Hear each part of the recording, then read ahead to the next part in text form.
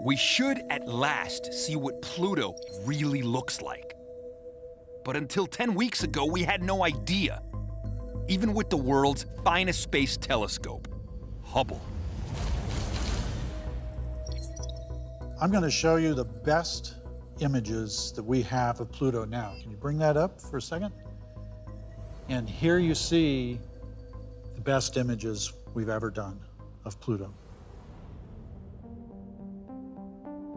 Just a pixelated mess, taken with the Hubble Space Telescope. That's it? From Hubble, the most powerful telescope we have? You would love to see a more detailed picture. All of us would. But the problem is that Pluto is just so far away. But even in this fuzzy blob, there are tantalizing clues, if you look hard enough.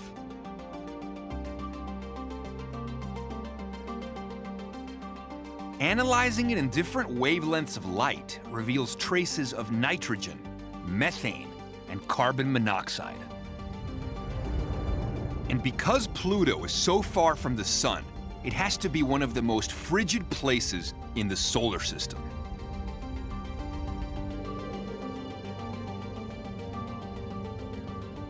On Pluto, it's about negative 390 degrees Fahrenheit. Gases on Earth would freeze solid on Pluto.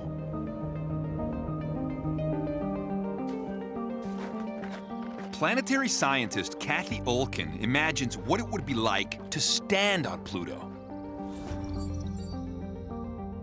If we were walking on Pluto, you would see rocks and ice, but the ice would be very different. It's not water ice like we see here.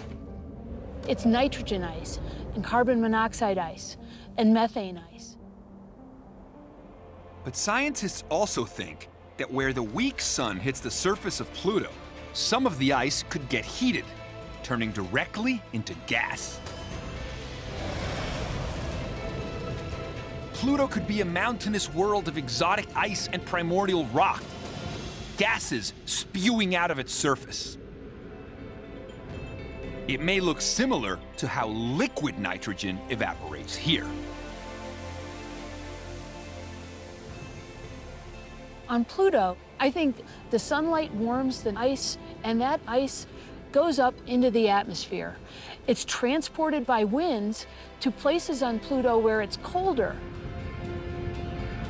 And there, it will condense, perhaps even forming clouds, and then you could be seeing snow or frost falling and condensing onto the surface. So we believe that Pluto has weather.